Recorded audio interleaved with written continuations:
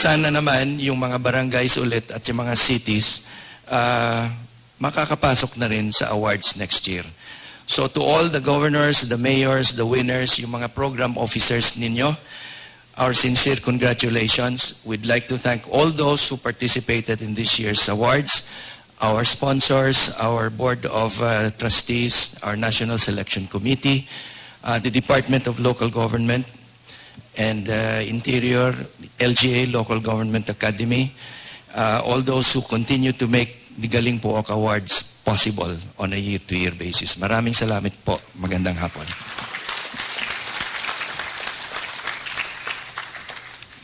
Thank you very much, Mr. Coscuruela. May we request His Excellency President Benigno S. Aquino III to lead the awarding ceremony. May we also request Mr. Rafael Coscuruela, DILG Secretary Jesse Robredo, Ms. Maria Nieves Confessor, Chairperson of the Galing Pook Foundation, Ms. Hilda Pico, President and CEO of the Land Bank of the Philippines, Ms. Crescenciana Bundok, Senior Vice President of the Development Bank of the Philippines, and Doc Ed Dorotan, Executive Director of Galing Pook Foundation, to assist the President. Now, the 10 outstanding local governance programs. We now proceed to the conferment of the award to the 10 outstanding local governance programs of the 2011 Galing Pook Awards. Each winner will receive a Galing Pook marker for the program and a plaque for the local chief executive, if he can carry it out of this hall. The winners will be called in alphabetical order.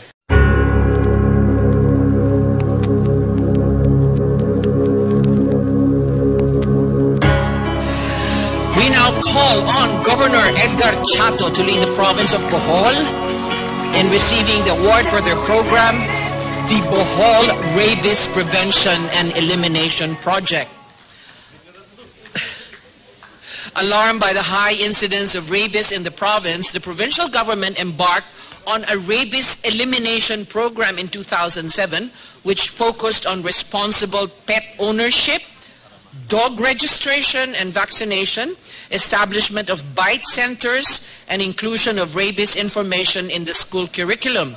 The incidence of rabies has since been reduced, and there has been no report of death from human rabies since 2008.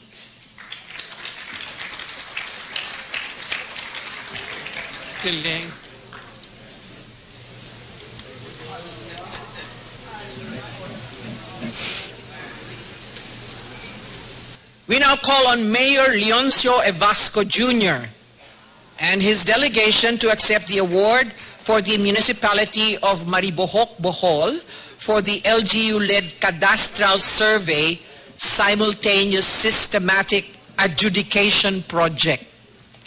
By actively leading to the conduct of a cadastral survey in partnership with the DENR Penro, the municipality has already distributed more than 800 titles to landowners, thereby addressing boundary disputes and land grabbing issues. In addition, real property tax collection increased.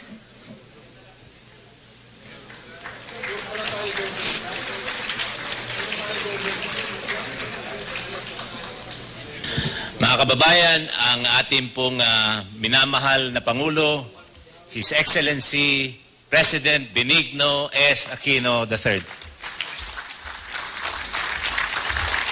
Good afternoon. Please sit down.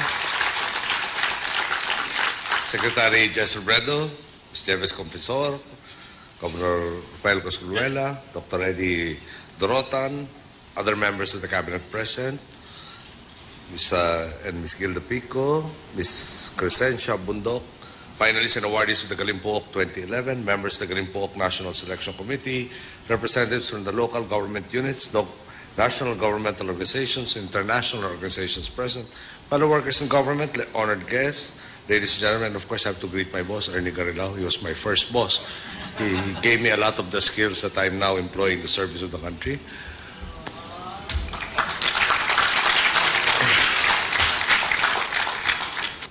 Sa loob naman ng ilang taon, naging talamak po ang rabies sa Bohol. Subalit dahil sa mahigpit na pagpapatupad ng kanilang Rabies Prevention and Elimination Project sa tulong mismo ng mga Boholano sa matagumpay na pakikisa sa pribadong sektor at sa liderato ni Governor Edgardo Chato na nauna yata sa amin sa Kongreso, ay natuldukan nila ang nakamamatay na sakit na ito.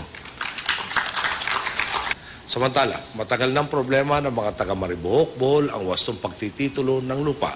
Ngunit dahil sa aktibong partisipasyon ng buong pamayanan, kasama na si Mayor Leoncio Evasco Jr., matagumpay nilang naipangalan at na-issue ang mga titulo ng lupa sa mga tunay at karapat-dapat na nagmamay-ari nito.